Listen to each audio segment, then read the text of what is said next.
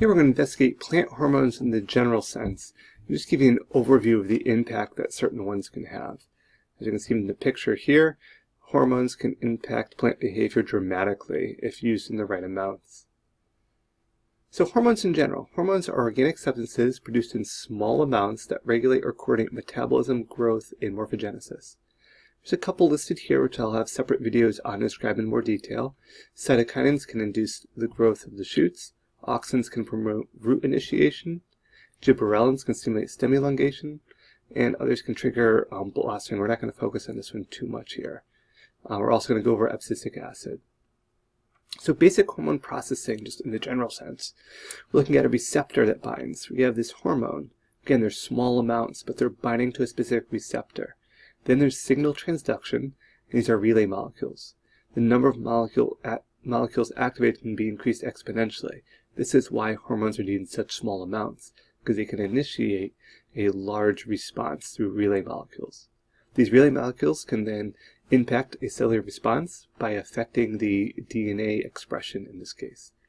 Cellular activity is initiated indirectly via the action of secondary messengers. Notice this small round molecule is able to get through the pore of the nucleus and adjust the cellular response by adjusting the gene regulation. Now we have some different examples here of different types of hormones. Keep in mind there's two key categories. There's lipid-soluble hormones, or steroid hormones. Give the details here. The key part is these are able to go through the phospholipid bilayer and enter the inner part of the cell. And they can directly initiate the production of proteins within a target cell, because they easily diffuse that cellular membrane. The hormone cells to bind a receptor in the cytosol, and that forms a receptor hormone complex. The receptor hormone complex then enters the nucleus, okay, here, and that can bind to the target gene of the DNA. Transcription of the gene creates messenger RNA that's then translated to the desired protein within the cytoplasm. Lipid-soluble hormones. Those are all considered steroids. Now other ones are water-soluble hormones, and they have a little bit of a different process. Water-soluble hormones can't diffuse through the cell membrane. These hormones must bind to a surface membrane receptor, see here. The receptor then initiates a cell signaling pathway within the cell involving proteins. These protein kinases phosphorylate proteins in the cytoplasm. This activates the proteins in the cell that carry out the charges specified by the hormone. So there's a little bit of that extra binding site that needs to occur on the external surface because water-soluble hormones can't go through the phospholipid bilayer. Those lipids, remember those tails, are hydrophobic and they will repel that. So these proteins need to bind to a surface protein receptor. Here, steroid hormones are able to go right through. Water-soluble ones need that extra receptor binding complex.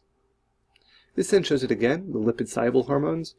You see here an example of animals would be, probably a little bit easier to relate to. But the same thing occurs in plants. Lipid-soluble can diffuse right through the membrane. The hormones bind to a receptor in the cytoplasm. The receptor hormone complex enters the nucleus and adjusting gene regulation. That gene regulation is relating to transcription, ultimately translation, resulting in an activated protein. Water-soluble hormones, on the other hand, these need to bind to the exterior surface. These bind with the protein complex, and you can see in a roundabout way, they are also producing activated proteins, but they have a little bit of a different pathway.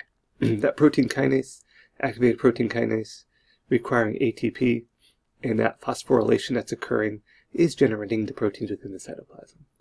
We notice here we're seeing transcription translation with actual DNA and gene regulation.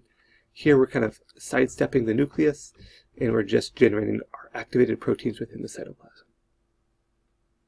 The 5 major classes of plant hormones that we're going to be discussing are auxins, typically for shoot apical meristems, and that's where they're typically found. They're for stem elongation, vascular tissue, and lateral buds. Cytokinins, they're produced in the roots and transported from there. They interact with auxins, they stimulate cell division. Gibberellins, they can be in apical portions, and they're responsible for like seed germination and internode elongation. Ethylene is in leaves and stems and young fruits. Controls abscission, which is the dropping of leaves, the flowering of fruits, and fruit ripening. And abscisic acid, mature leaves and root caps is where it's produced, and it can suppress bud growth. It's also important for stomatal opening. This gives you a quick overview of hormones and their function, and where they may be found at different sequences of the plant. You notice for germination, only gibberellins are really the most active, where when we look at flowering and fruit development, pretty much everything but abscisic acid is involved in some way. Abscisic acid is key for seed dormancy. A little bit for abscission with ethylene also plays a role in there. So you can see that just one hormone isn't doing just one task. It can be involved in multiple different tasks. And we're going to learn about each of these in a little bit more detail so you can appreciate some of the specifics that these different hormones and their ratios and concentrations can impact plant growth.